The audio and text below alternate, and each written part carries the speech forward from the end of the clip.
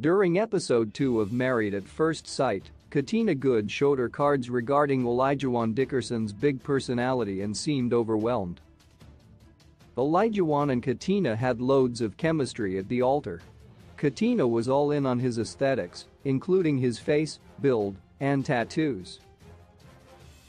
At the same time, when it came to his rambling enthusiasm, she seemed a little more hesitant.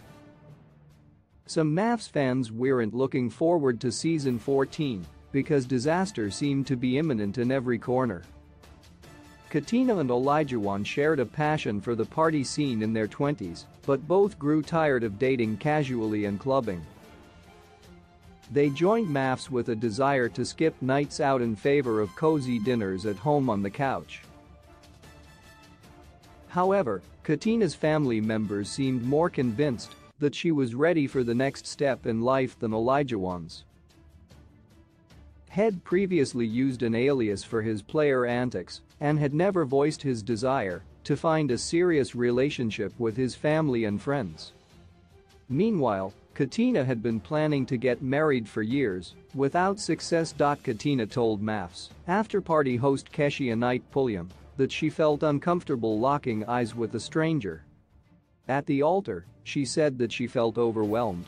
For better or worse, Olajuwon's big personality didn't exactly help that feeling fade. Katina noted that Olajuwon seemed entirely smitten with her. On the other hand, Katina's eyes showed a lot of concern. She was glad she found an attractive person who could hold a conversation, but she didn't fully match Olajuwon's own excitement level.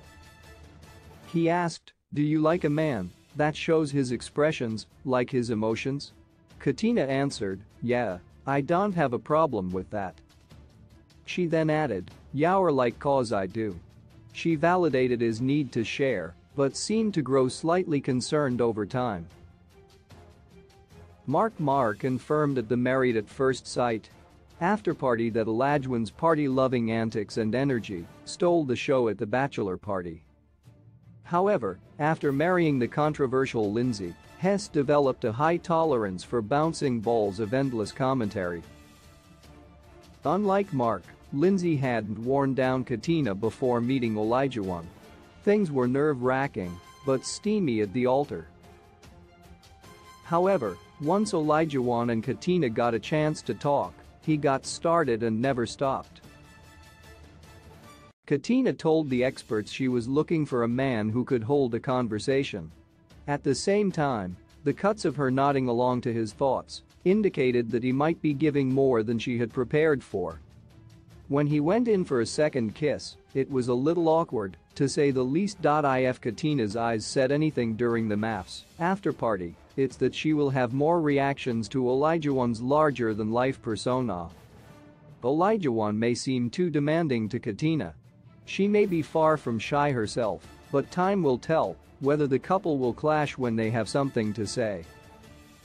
It's possible they will find common ground when it comes to expressing themselves.